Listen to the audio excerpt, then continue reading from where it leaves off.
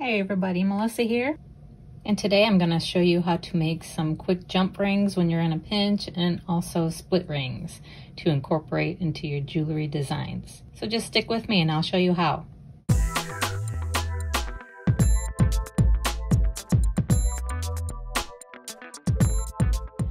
So today I'm going to use 16 gauge wire. I like my jump rings nice and sturdy, so 16 to 18 gauge is what I usually use. So this is a 1/4 inch wooden dowel. As you can see, it's got notches in it. I've used it plenty of times for jump rings.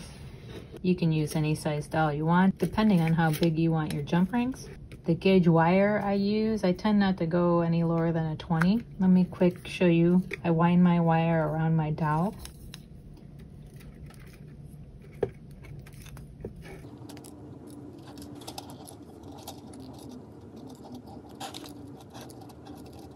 I wind it around really tight next to each other.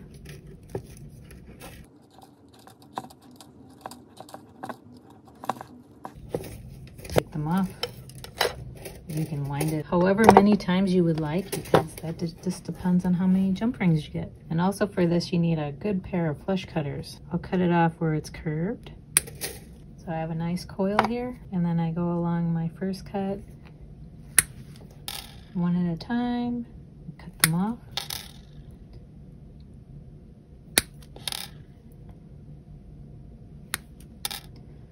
I've tried sawing them, that's kind of a pain. But you gotta keep in mind that one of your edges is gonna be flush and one of your edges is gonna be tapered. You have to go back and cut the other edge flush. Just like that, so you have two flush ends. And you can do that right away. Sometimes I forget to do that part, and when I go to use them, I have to cut them flush at that point. If you got the time, you can go through all of them and cut them flush. While we're at it, I'll show you how to open and close a jump ring. 2 chain nose pliers would be helpful. A bent one would be helpful too.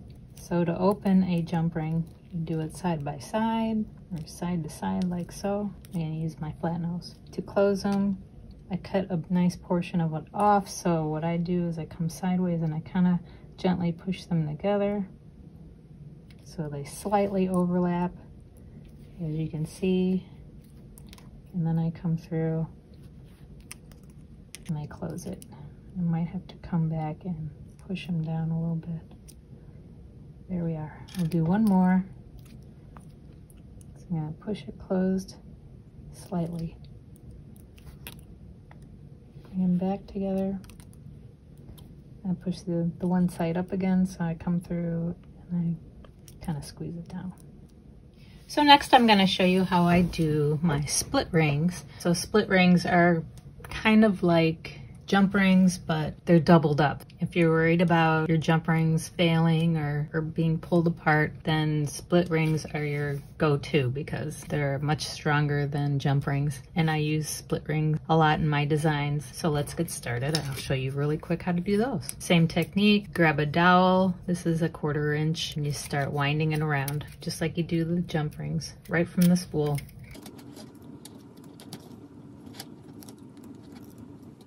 Try to get your coils nice and tight.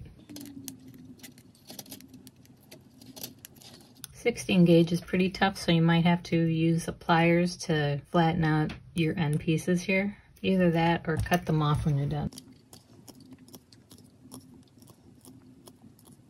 Keep winding until you think you have enough split rings to get through your project.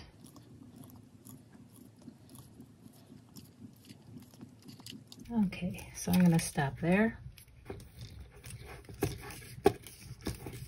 Sometimes I have to twist the dowel off, or my rings off the dowel. So I'm going to cut my coil right where it starts to curve here, so about right there. Looks good. For jump rings, you cut straight across. For split rings, you actually split it apart a little bit, and then you cut even with your first cut. To split it far enough to get your pliers in there, your cutters.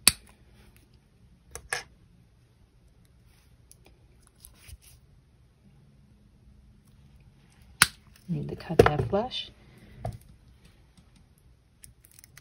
Bend this guy back into place.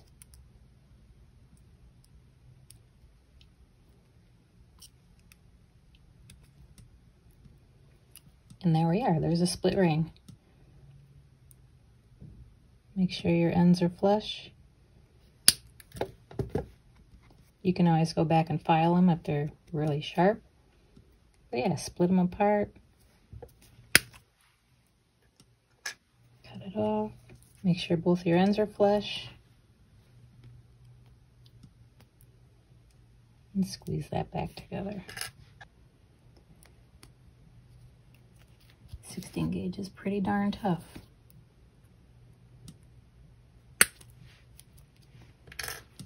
You can cut them all first and then go back and straighten them up, whatever you feel like doing. All right.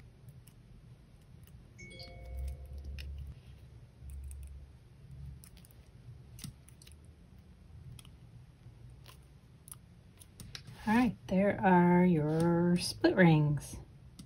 There we have it. Nice quick video this week. Hope you enjoyed it. Make sure you subscribe, hit that bell. Thank you so much for watching. I'll see you next time.